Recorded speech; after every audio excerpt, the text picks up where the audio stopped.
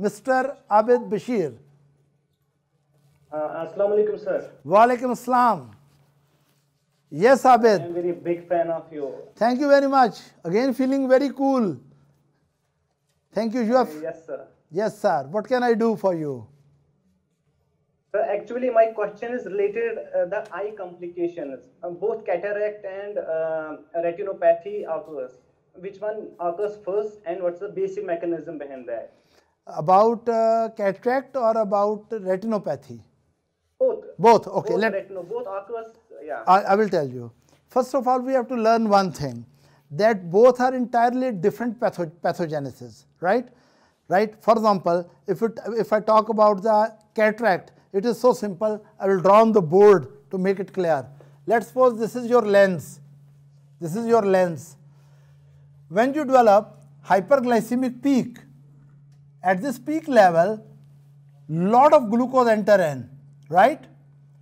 And this glucose, which normal metabolism of lens proteins cannot handle, because lens metabolism is very less, right? Very slow. When so much glucose comes, it converts glucose into sorbitol.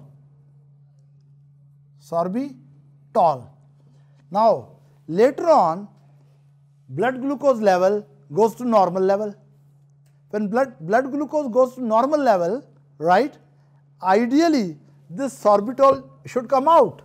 But glucose can cross the membranes, lens cover. Sorbitol cannot come out of the lens. Sorbitol is trapped over there.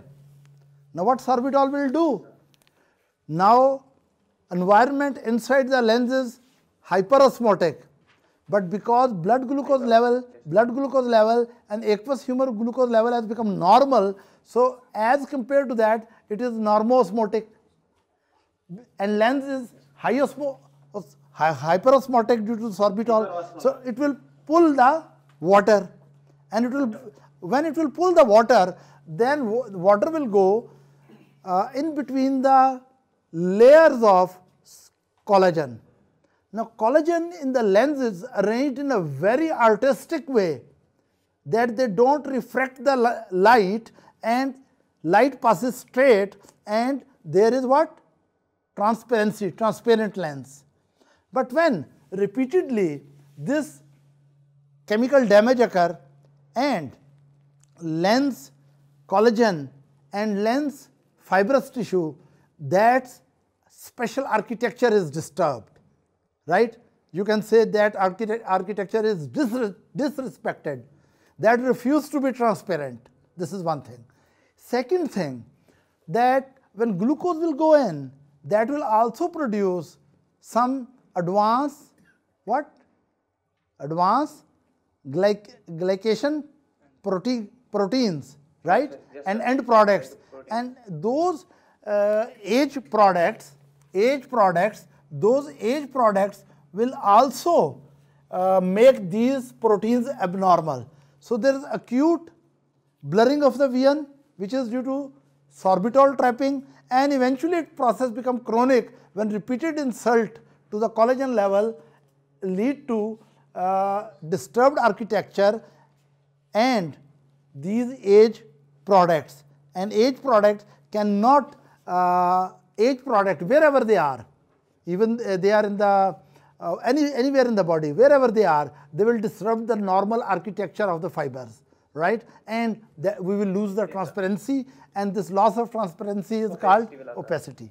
So this problem is gone, right? Now we come to the second problem. Second problem was diabetic retinopathy, right?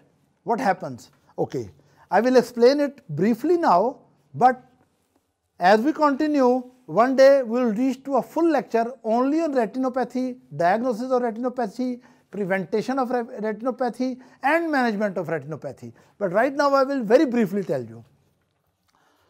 When retinal vessels, this is microangiopathic disease, so naturally their basement membrane also become thick. Their basement membrane become thick, right? And cracks. Even though they are thick basement membrane, for example, this is normal thin basement membrane with endothelial cells, right? Now you imagine that it becomes thick. It becomes thick, but it develops multiple cracks. Why? Because it is thickened by age product abnormal proteins. So they don't hook together properly, right? They don't make up. So due to this reason, now listen, in the early stage of retinopathy, lot of plasma proteins and lipids will come here, right? Now when this thing will come over here, that is early retinopathy, right? Now you understand, very early reason, thickened and super leaky, hyperpermeable capillaries, and second reason, leakage of proteins and lipids and other substances which start accumulating here and don't go back. And now you imagine, here are the neurons, neuronal tissue.